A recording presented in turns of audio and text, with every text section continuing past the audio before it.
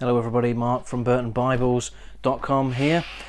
Just bringing you another brief overview of a Bible in the Cambridge Bible range. This one is the new Cambridge Paragraph Bible.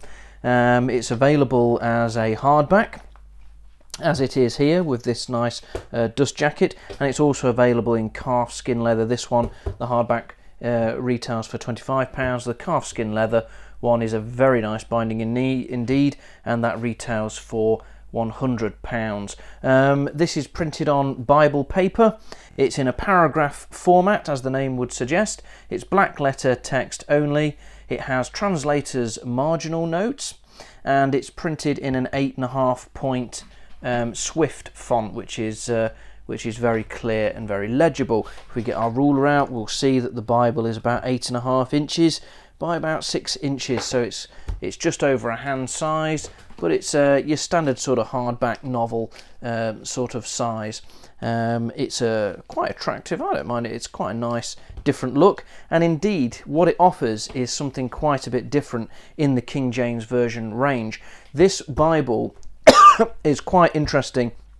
There was a man, David Norton, who has gone over the King James Version text, and he has corrected certain things that at the time in 1611 seemed right. He's corrected a few of those things.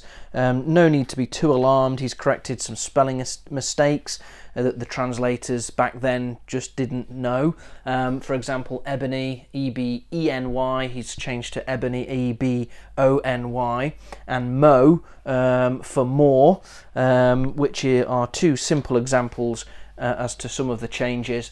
And there are a couple of others where he's changed it to be correct grammatically. For example, in Matthew 23:24, it says strain at a gnat. So he's changed that to strain out a gnat. Just simple things like that that has gone into breathing onto the King James Version, just making it that little bit more readable and legible for today. But it is the King James Version translation. It's in no other way is it changed or altered from the original King James Version text. As you can see, this is the format. We can see that typeface is working really nicely on the page, printed on Bible paper. So we've got a reasonable level of opacity there, but there is some ghosting coming through, which isn't a massive problem because the actual text itself, with it being a more modern typeface, is extremely clear and readable and attractive. There's the poetic section there. You can see how those paragraphs really stand out in this particular section. And if you're looking for a King James Version but that's just a little bit more different, in the same way that the Clarion is a little bit more different, with a digital font and laid out in a single column, attractive format, not an archaic, more old-fashioned or traditional format, as we've seen with some of the text editions, the emerald text and the large print text, then this is really worth looking at because it looks nice and clear. There's plenty of room if you wanted to do some markings. Please try with the paper before you do. It's not red letter, and in the back of the Bible I don't think there's anything additionally. There's no glossary, there's no maps, there's no index or concordance or anything like that.